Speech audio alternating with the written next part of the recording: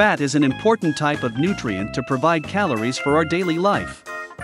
However, based on the recommendations from health professionals, we should limit the intake of fats in our diets and ensure it makes up no more than 25% to 35% of the total daily calories. For example, if you eat 2,000 calories per day, you should get about 500 to 700 calories from fat, which is equivalent to 55 to 75 grams of fat per day. If possible, most of those fats should come from healthy good fats. So, the question is, which fat is considered as good and which one is bad? The common types of fat we can see in our daily diets include unsaturated fat, saturated fat, and trans fat.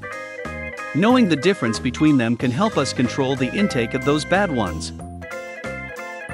The reason for calling some fats as saturated is because of their chemical structure. As we know, fats are made from carbon, hydrogen, and oxygen molecules.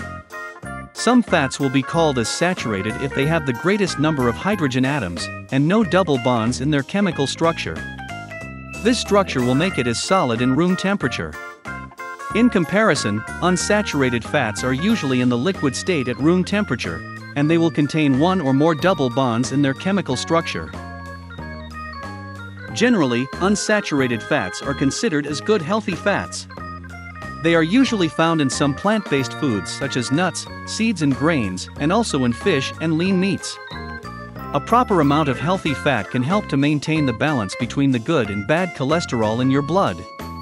Generally, there are two main types of cholesterol in human blood. One type is called low-density lipoprotein cholesterol, also referred as LDL, or bad cholesterol, which can build up on the walls of arteries over time. The result is that it will cause artery walls become hard and narrow, and increase the risk of heart diseases. In comparison, high-density lipoprotein cholesterol, also called as HDL, or good cholesterol.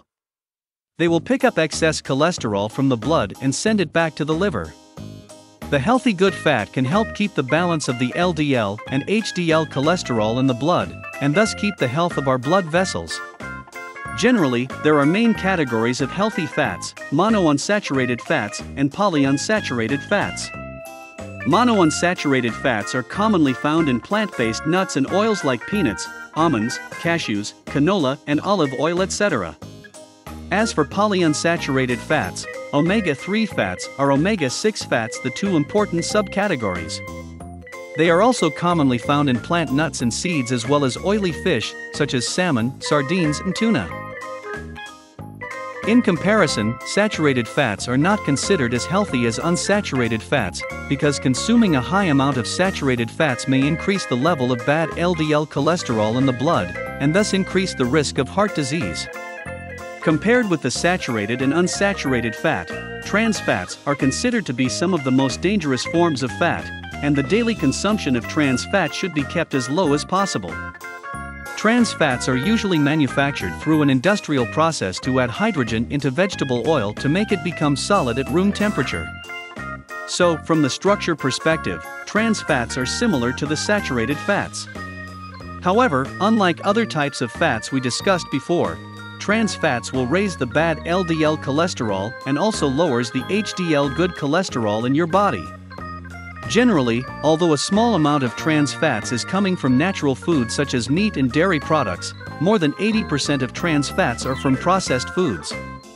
In summary, although there is still a debate about if the saturated fat are healthy or not, we should limit the intake of fats in our daily diet and try our best to avoid the food containing a large amount of trans fat. Thanks for watching.